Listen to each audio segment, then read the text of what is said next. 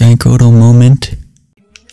Hello, I am Roxanne, the Westboro Pokemon Gym Leader. I became a gym leader so that I may apply what I have learned at the Pokemon Trainer School in battle. Would you kindly demonstrate how you battle and with which Pokemon? Sure, why not? Let's do it. So she has two Pokemon, one's a Geodude. Okay, cool. It's level 14, nice. Let's go for the Bolt Seed.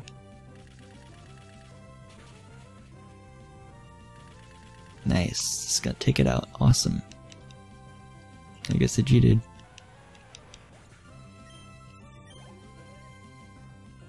Nose pass. Okay.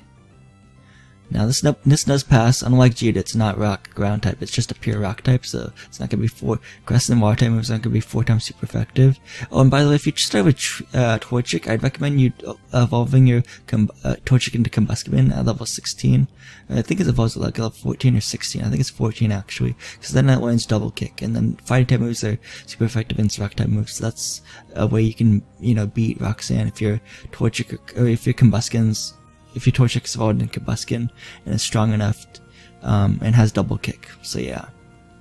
Let's go for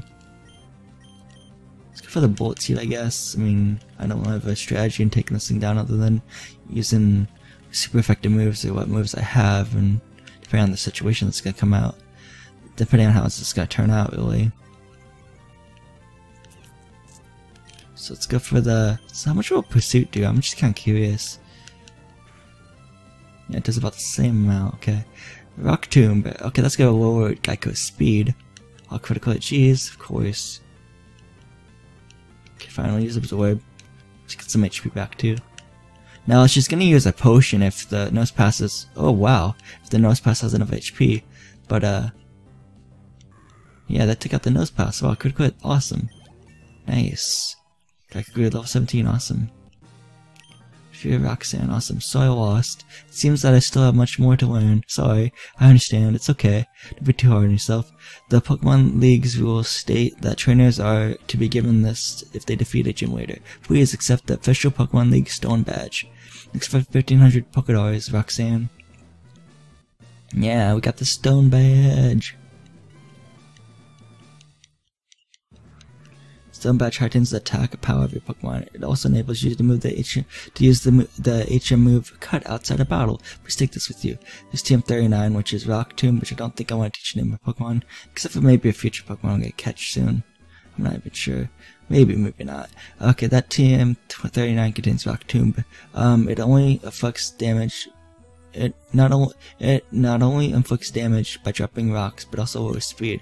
If you use a TM, it instantly teaches the move to your Pokemon. Remember, a TM can only be used once, so be careful. So think before you use it.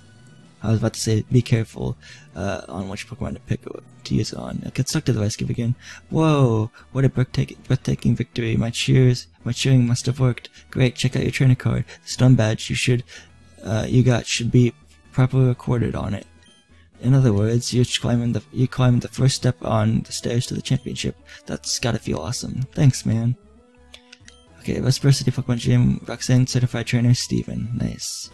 So if we go to our trainer card, as he said, we have a Stone Badge, which is like 2 arrows going left to right, pointing left and right, which would be cool. Does anyone have any items they can pick up? Okay, yeah, 2 has one. Nice. Super Potion, awesome. Okay, a lot of Super Potions, really.